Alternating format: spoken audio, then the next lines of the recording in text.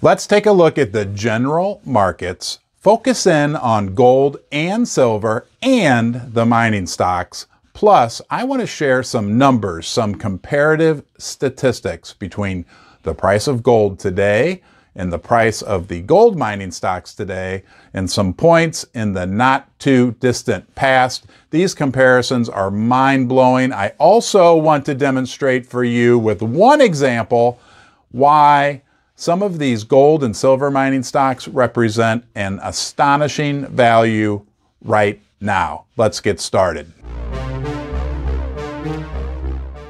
The S&P 500 is hovering right around 3,900. That's a far cry from its recent high of 4,800.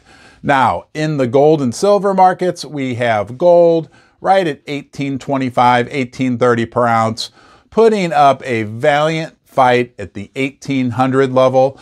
I think it's building a base from which it could launch into the end of the year. We'll see how that works out. Silver, struggling a bit, right around $21 per ounce. Silver's been frustrating, man.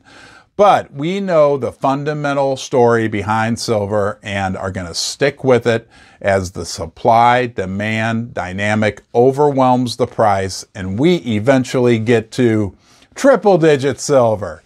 The GDX, 29 right now, 52-week low, about 30% off its recent high that it hit just a little over 2 months ago.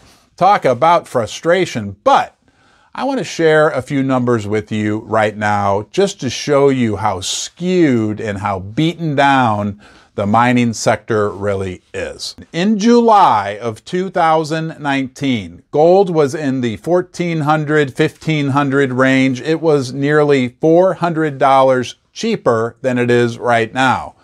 But with gold being $400 cheaper back in 2019, the gold miners were all higher. The GDXJ was 10% higher than it is today. So again, think about that. Gold was $1,400 an ounce.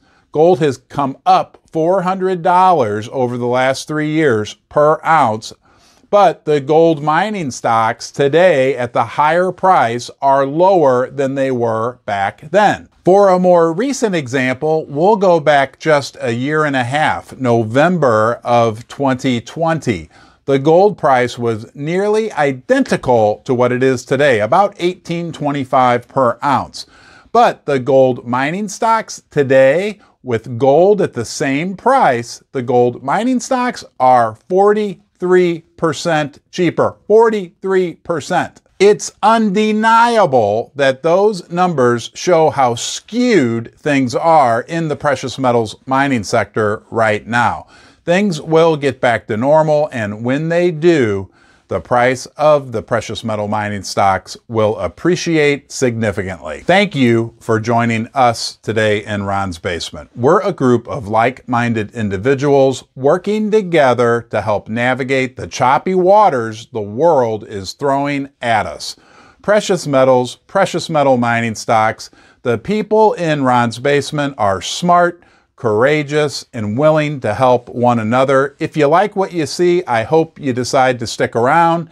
You can subscribe, give the video a thumbs up, or hit the little bell notification. That way you'll get alerted every time we put out a new video. We can see the value proposition offered by the precious metal mining stocks when looking back over previous time frames. The numbers are astounding, but what if we focus in on just one company?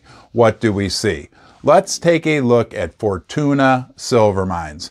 They have $2 billion in assets. All their mines, equipment, everything comes to $2 billion. That includes cash on their balance sheet.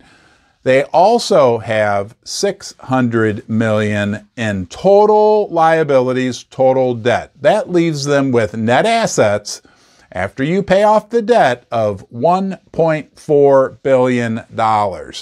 That is represented by only $900 million in total market cap.